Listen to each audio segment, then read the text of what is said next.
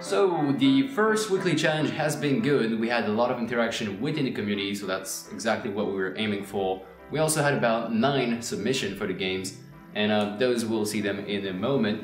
But we're also looking to improve the formula because this is something we want to repeat more and more, so of course we want to make it better. Too big.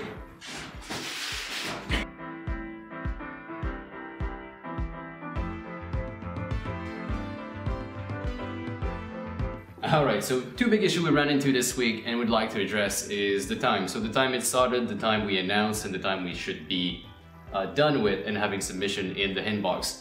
We'd like to change that to noon Sunday, so we can actually have people from Europe and Asia join as well. So that's it. So the winner and also the new team is going to be announced at noon on Sunday. Yeah, that makes sense. Okay, cool.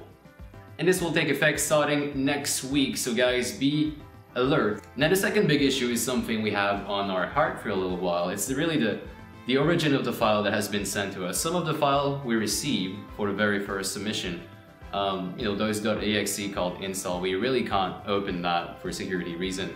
So we're gonna move to something else on the website. We also changed that WebGL game only, and WebGL is really the same exact thing as standalone. So when you build your game, it is the same exact thing, but before you actually send it to us, you're going to hit Control and B and then change it to WebGL export. And that's all you have to do. You upload that on itch.io. Somebody actually did it for the very first challenge. So WebGL is something we'll be going as well starting from next week. So no .exe, nothing we have to install. Everything's going to be hosted on the web, and this way we can also have people in the community judge, and like we can send our link in Discord and everybody can play safely without having to deal with that one asshole that tries to install a rat on our network. Okay, well, we also changed the page a little bit so it displays the current team here, and there's a countdown of when the event ends as well. Oh, and there's gonna be a list of winner.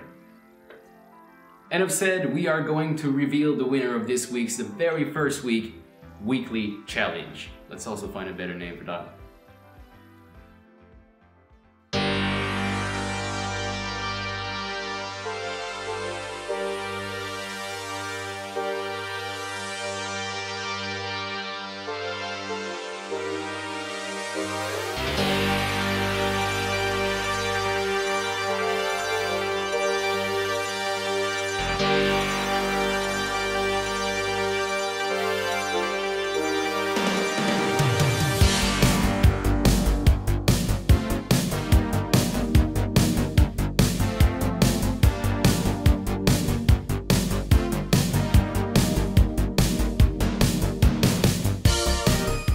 Congratulations Suvu for the Half-Dead Hunger game, a very cool game we played. It gave us the spooks and the goof, and we are now going to contact you through your email, the one you sent us this game with, for your prize.